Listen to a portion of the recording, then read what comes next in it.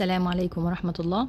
Today inshallah we're going to solve Cambridge exam October-November 2021 paper 63. Let's start it. Question 1. Hot concentrated hydrochloric acid react with solid manganese 4 oxide to make chlorine gas. Chlorine gas can be dried by bubbling it through a liquid drying agent.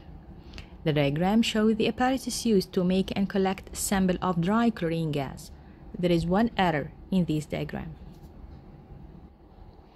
Name an item labeled X and Y.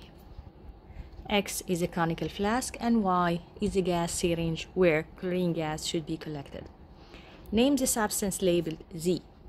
Z is a solid manganese 4 oxide. On the diagram, draw an arrow to show where heat should be applied so that the chlorine gas is made. Here, below the conical flask, we should draw an arrow to show the position of heat where we should heat the reactants. There is one error in the way the apparatus has been set up. On the diagram, draw a circle around the error in the apparatus. So we will go back to the apparatus here, draw a circle around the tube that comes out from the drying agent. This tube should be above the level of the drying agent, so after the gas has been dried, it should be travel upwards through this tube to the gas syringe. Describe what would happen if the apparatus has been used before this error is corrected. The drying agent will be pushed out of the flask. Of course, it will be pushed out through this tube and it will be collected with the gas in the gas syringe. Question 2. A student investigated the temperature change where zinc reacted with two different aqueous copper sulfate solution Q and solution R. In experiment 1, a polystyrene cup was placed in 250 cm3 beaker for support. Using a measuring cylinder, measure 25 cm3 of solution Q and put it in the polystyrene cup. Using thermometer, the initial temperature of the solution Q is measured. Then we will add 3 grams of zinc powder and start the stop clock. Using a thermometer, the mixture in the polystyrene cup continuously stirred and the temperature is measured every 30 seconds. The initial temperature is 23. Here we will record the temperature every 30 seconds. The thermometer diagram shows the temperature. So we could record the temperature every 30 seconds. Then we will calculate the temperature change by subtracting the temperature minus the initial temperature. Every time we will subtract our reading from the initial temperature to calculate the temperature change. Then the experiment is repeated for a solution R instead of solution Q. Here the initial temperature is 24.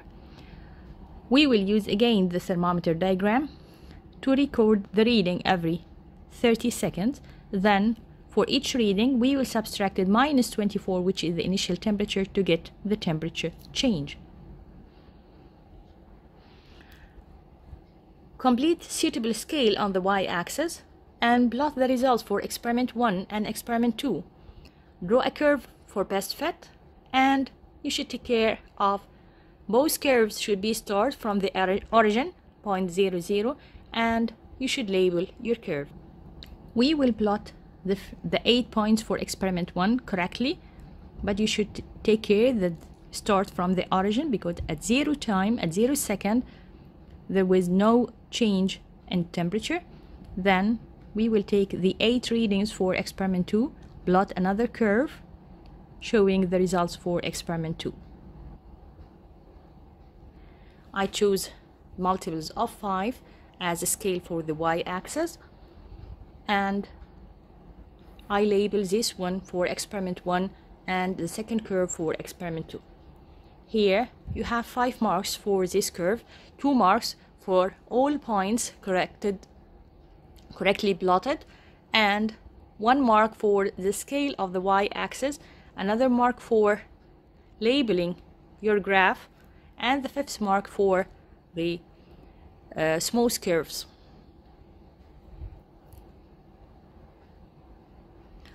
From your graph, deduce the temperature change at 110 seconds in experiment 1.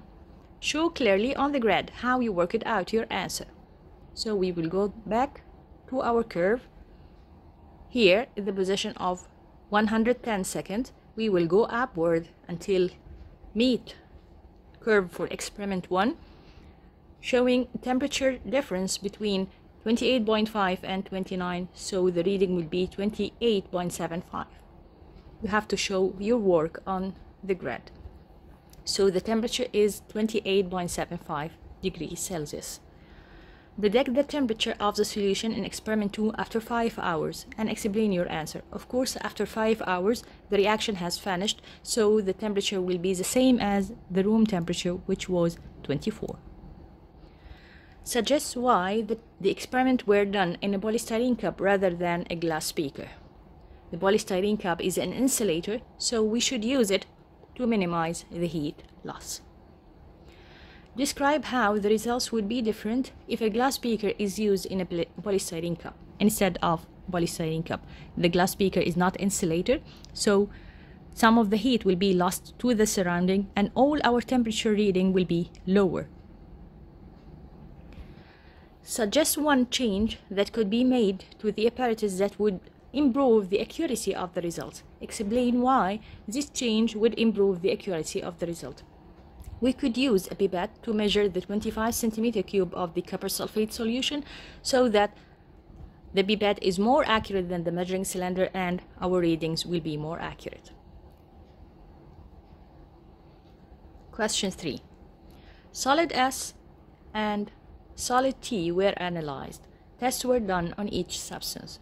First, test on solid S. Test 1. Solid S was placed in a boiling tube and then 10 centimeter cube of dilute hydrochloric acid were added. The observation is effervescence. So we will go to the second test. The solution formed in test 1 was decanted. We removed the excess solid and the solution U is formed. We add sodium hydroxide dropwise and then an excess to solution U. Our observation is white precipitate, which is insoluble in excess. So that observation represents the presence of calcium ions, because calcium ions form a white precipitate, which is calcium hydroxide, which is insoluble in excess. The test given on the gas formed in test 1 shows that it is carbon dioxide. Describe how the gas produced in test 1 could be tested to show that it is carbon dioxide. Give the expected result for your test. So the effervescence here was carbon dioxide. That indicates that the anion is carbonate. And we should write the test for carbon dioxide gas. The test is bubbling the gas through lime water and the result is the lime water turns cloudy or milky. Now we should identify solid S. Solid S is calcium carbonate, because here we have the cation is calcium and the anion is carbonate. Test on solid T. Solid T was iron 3 chloride. Solid T was dissolved in water to form solution T, and solution T was divided into 4 equal portions into 4 test tubes. To the first portion, we add sodium hydroxide dropwise and then in excess. The observation is red-brown precipitate that is insoluble in excess sodium hydroxide, because iron 3 hydroxide is insoluble in excess sodium hydroxide.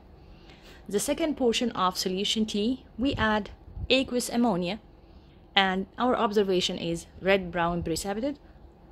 Also, iron 3 hydroxide is formed. To the third portion of solution T, we will add 1 centimeter cube of dilute nitric acid followed by a few drops of aqueous silver nitrate. Adding silver nitrate will form silver chloride, which is a white precipitate, so the observation is formation of a white precipitate. The fourth portion of solution T, we will add 1 centimeter cube of dilute nitric acid followed by few drops of aqueous barium nitrate. Here we don't have sulfate ions, so barium nitrate will not react and our observation will be no change. Question 4. Catalysts are substances which increase the rate of reaction but are unchanged at the end of reaction. Aqueous hydrogen peroxide decomposes slowly to form water and oxygen. Copper oxide is an insoluble solid. Plan an investigation to find out if copper oxide is a catalyst for the decomposition of hydrogen peroxide. You must include how your result will tell you if copper oxide is a catalyst. You have access to copper oxide, aqueous hydrogen peroxide, and normal laboratory apparatus. First, in a beaker, add 10 cm³ of hydrogen peroxide using a measuring cylinder. Then, weigh copper oxide, add it to the beaker. Measure the volume of oxygen gas collected in the gas syringe every 10 seconds. Filter off the copper oxide, dry it, and re-weigh it. Then we should repeat the experiment using the same volume of hydrogen peroxide at the same temperature but without copper oxide. You have to take care of the variables that should be kept constant here, the volume of hydrogen peroxide and the temperature. So we will repeat the experiment without copper oxide using the same volume of hydrogen peroxide at the same temperature. And then we will compare the volume of oxygen gas collected in the two experiments. Copper oxide could be a catalyst for the decomposition of hydrogen peroxide if the volume of oxygen gas collected is higher in less time, that indicate higher rate of reaction, and if the mass of copper oxide is the same after the experiment, and that indicate that the copper oxide are unchanged at the end of the reaction. That's how our result could tell if copper oxide is a catalyst. Now we come to the end of our exam. Like the video and subscribe to the channel to receive all the updates. Thank you for watching. Wish you all best of luck.